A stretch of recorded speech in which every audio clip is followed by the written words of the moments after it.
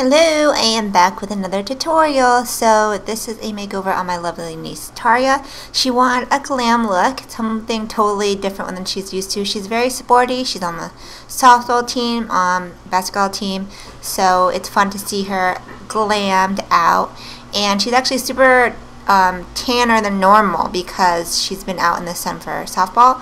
So it's interesting tackling her new skin tone and, you know, trying to give a more tomboyish kind of gal a glam look. So I went ahead and moisturized and primed her skin as well as primed her eyes.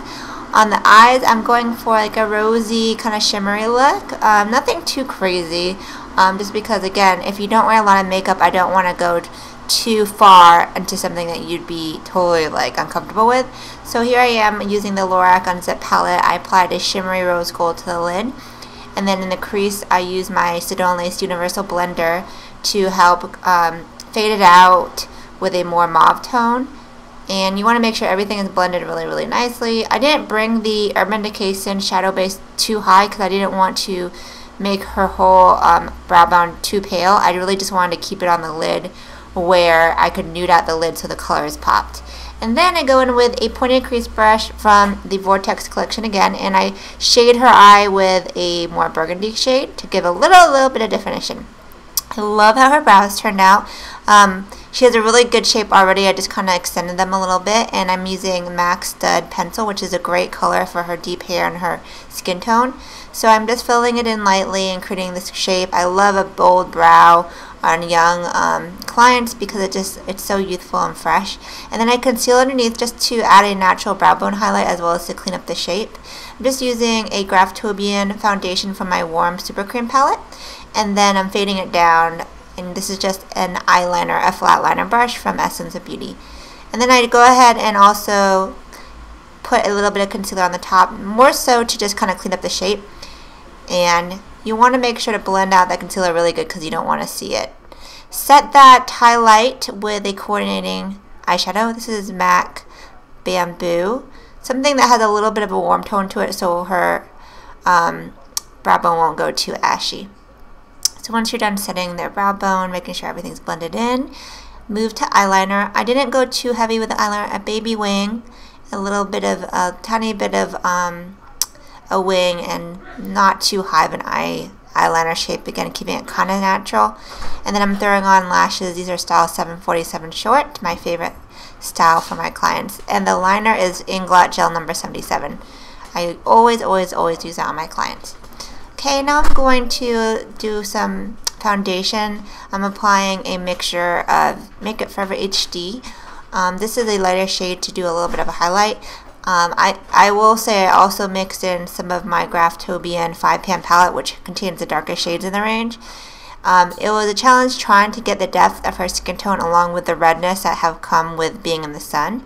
So the foundation felt a little lighter than I wanted it to, but I went ahead and corrected it by using a darker powder as well as bronzer. Bronzer is your friend. I'm using Covergirl Ebony, and here I am etching out the contours of her face to bring the depth back into her skin.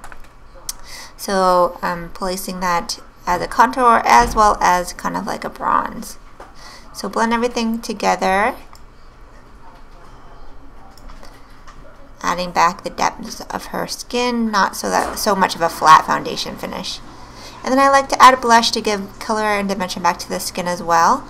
On younger clients, I am okay with putting more blush on the apples of the cheeks because it's very youthful and fresh. This is a very deep reddish berry tone. In order for blush to show up on deeper skin tones, you need to go with super pigmented blushes in tones like pure red, pure orange, pure berry, just deeper blushes so they will show up nicely. So I blended that in with my pink Sedone Lace cheek brush, and then I'm applying my favorite highlighter for deeper skin tones, which is Matte Gold Deposit, along with this cheek brush from Sedone Lace. I'm blending it in so that way it's not too shiny all over the place. So I'm blending in now the actual lash band. It does sometimes show the clear lash band, so I go over that with liner. This is MAC Feline Kohl Pencil, and then I'm also putting that in her lower lash line just to kind of finish off the eye. Now to the lips, I am giving her this really fun vampy lip It's a deep wine tone. First, I'm outlining her lips with MAC Night Moth, a lip pencil. You want something deep enough that will kind of correct and contour the lip. And then I'm going with a liquid lipstick in a similar tone, a little bit lighter. I love matte lips on youthful clients because it's very fun and it's like really in right now. So the lip kind of brings everything together because the eyes have a similar kind of berry tone, but the lip is obviously the focus of the look. And then I go back in with the lip pencil to redefine and make sure it's super duper neat. Okay, so the lips are done. Now I'm just applying a last final step. This is a little bit of peachy pink glitter. I'm applying it with a concealer brush and eye candy liquid sugar, so that way it sticks to the lid and doesn't fall down. Again, she's young, she can carry glitter, and it's just a little subtle sparkle, which kind of makes the look pop even more.